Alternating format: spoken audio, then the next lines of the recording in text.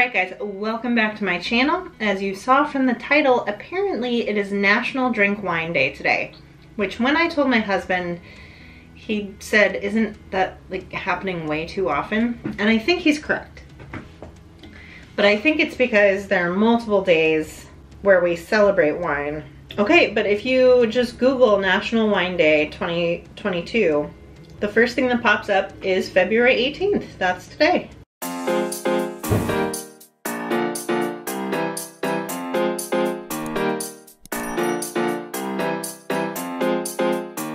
There are 17 National Wine Days. Oh, fun. Okay. February 16th, International Syrah Day. February 18th, Global Drink Wine Day. Apparently also National Drink Wine Day. March 3rd is National Mulled Wine Day. March 13th is International Riesling Day. April 17th is International Malbec Day. It goes on and on and on. So yes, there are a lot of wine days. This is the drink wine day. I also was looking at homes on Zillow. Do you ever do that? It's super fun to like put $1 million as the minimum price and just see these crazy expensive homes. Anyway, there's a town we really love in Washington called Port Townsend. And there are a ton of Victorian homes there. And right now there's one that's been on the market for almost a year now. It's 1.5 million, which is pretty reasonable if you listen to the rest of this. It's 11 bedrooms, 10 baths. You can see the ocean, you can see the Olympic Mountains. Absolutely gorgeous. Comes with most of the antique furniture. Blake is almost certain that part of the deal in buying that house is one of the rooms sucks the life out of you and curses your family. And that's why it's so inexpensive. But I don't know. It's this cute pink Victorian home.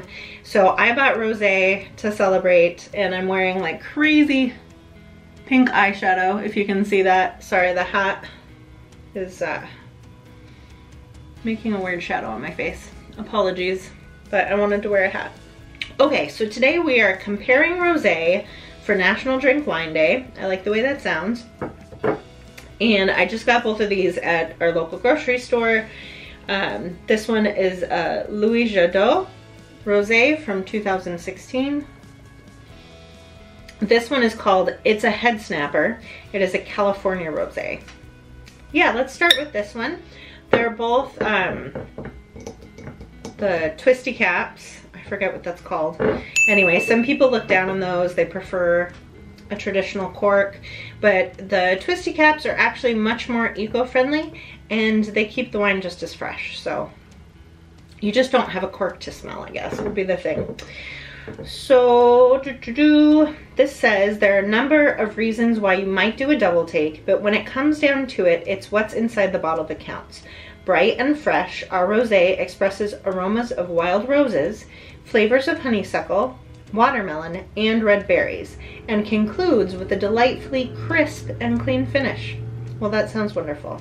And this one is 13% ABV.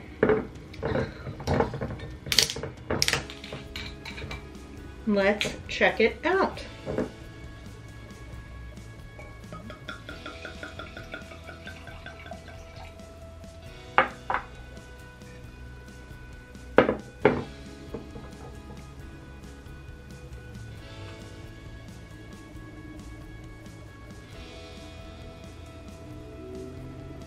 Not picking up anything like particularly interesting. All rosé tends to smell the same to me.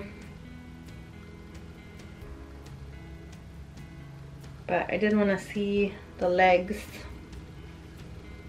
which I can't in this light. Come on, show me your legs. I can't see.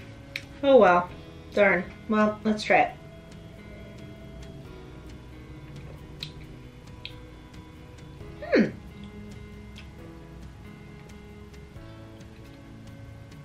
I do taste watermelon and honeysuckle.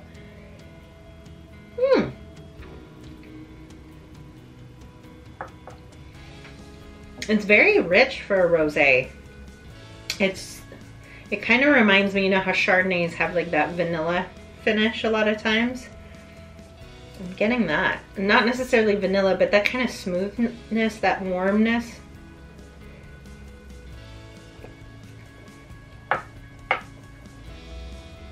Oh, I like that a lot. Okay.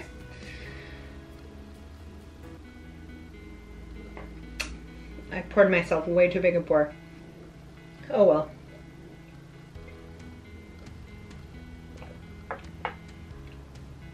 It's so good.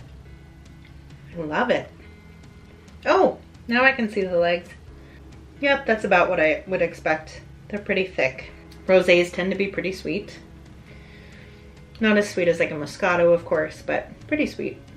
This one is indeed from France, and hopefully I pronounced the name correctly, but it says that it is a lively rosé wine from a selection of grapes from the Great Burgundy region, which is why there's wine called Burgundy, because it's from that region of France. Oh. Flavor, this one is dry, light, fresh, and fruity. It says to serve chilled as an aperitif or with salads, pasta dishes, grilled fish, cold meats. Cold meats. All right, and this one is 12% ABV.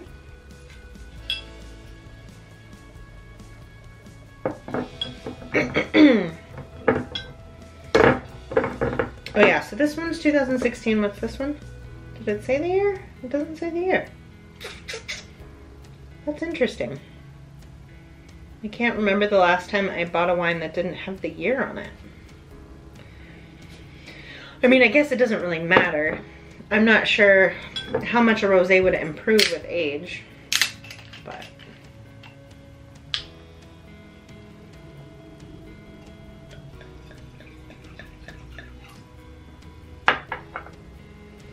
Okay, this one has a bit of a lighter color. I don't know if that is coming through on the camera, but it's a bit lighter.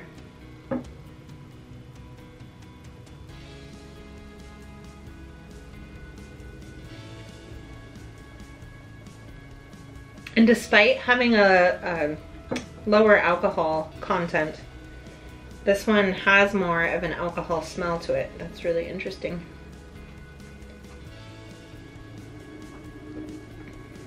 Oh, nope. What am I even tasting?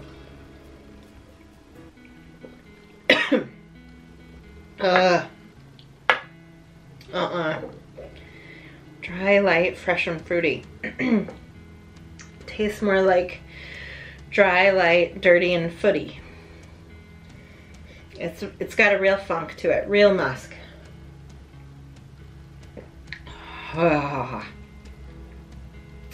No, I am not a fan of that. All right, well, we have a clear winner. It's a head snapper, is the clear winner. I'd give this, excuse me, I'd give the Louis Jadot a 1 out of 5. It's a head snapper, solid 4.5 out of 5. Yeah, I would buy that again. All right, guys. Well, like, subscribe, share with your friends. Comment down below what your favorite wine is, if you're a wine drinker. Let me know how you are celebrating National Drink Wine Day. Okay, with that, I'm Katie Priedemann, the world's okayest competitive eater, and I hope that you have a wonderful day. Bye.